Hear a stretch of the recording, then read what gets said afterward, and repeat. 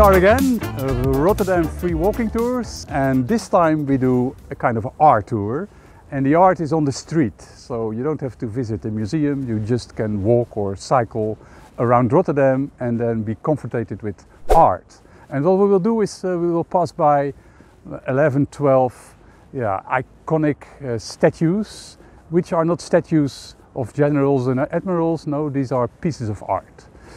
So let me start with the first one or two statues, these 2 feet on the street.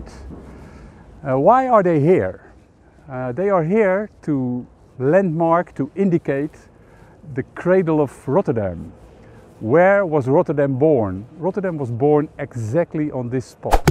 This street was a river, the river de Rotte, and in those days the Netherlands had also these floods. So people start building dikes, and to prevent the water coming into the river de Rotte, they built a dam, and in the dam there was a lock. Et voilà, Rotterdam. These 2 feet were a long wish of the city of Rotterdam to have this landmark on this place of birth of Rotterdam. Benzeres made these 2 big feet. They are 1,000 kilo heavy and 6 meters high, and the inspiration of Benzeres comes from a little statue which is in our Boijmans van Beuningen museum, and this statue is the ballerina of Edgar Degas. And you see the ballerina and then she starts to dance, and that is exactly what these feet are indicating. A landmark to indicate the birthplace of Rotterdam. Like every city in the world which was old, at least in Europe, there was a city wall with city gates. And Rotterdam also had a gate in the direction of Delft, and the gate was called the Delft Support. It's dating back from 1373. Then there was a new Delft Support in the 1700s, which was exactly on the spot where the Hofplein is today. And in 1939 they start replacing that original Delft Support to this spot. So we made a little move through the city. We are at the Wena. At the background is the Hofplein. At the very background there's the Delft Support. And here we are at 3 statues of Willem de Koning, as the Americans call him, William the King. Born in Rotterdam in 1904. He lived during his youth in Rotterdam.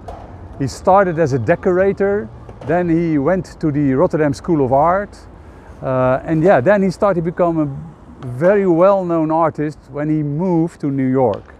And in New York he met people like Pollock and Rothko, and he got inspired, and he was one of the streams of expressionism. Mainly a painter, but he also made some statues. And Rotterdam wanted to honor William de Koning, so in 2005 they got 3 of his statues. First one is a reclining figure, somebody standing up. And the second one is a seated woman. If you look very carefully, you can recognize it. And then the third one is a standing figure. So I think it's very correct that Rotterdam has 3 statues of this pretty famous artist, Willem de Koning, William the King. Goodbye to the Delft Support and our Iron Man, and then we walk via this yellow bridge to the Karel Appel. So let me guide you to the next stop. And this bridge was an idea to make connection to points which were not easy to reach due to the fact that there is a railway track in the middle. Cross the railway track and then you find yourself to this enormous building, and there we will find Karel Appel. Of course we are doing an art tour, but since we are here on this square, I'd like to point out where this square was made for. It's a big possibility to gather water. When there is heavy rainfall, all the roofs of the buildings surrounding this square are connected with little pipes and gutters, and then it will be stored in these places, and then later it will be given to the sewage. So yeah, a brilliant idea. Another brilliant thing is, of course, what we see here on the outside of that huge building, which is a college. And the huge building also has a theater. And one of the things in the facade of this theater is this piece of art. This piece of art is made by Karel Appel. And let me explain more about Karel Appel when we go to the inside. Karel Appel lived around 1921, died in 2006, and he was one of those artists which you can call expressionist. He was a sculptor, mainly a painter, but also he made this beautiful stained glass. 24 meters in width, 6 meters high, super colorful. The reason that he got this little commission to do was that his friend, Hugues Maaskant, the architect of this building, said, okay, this building also needs art.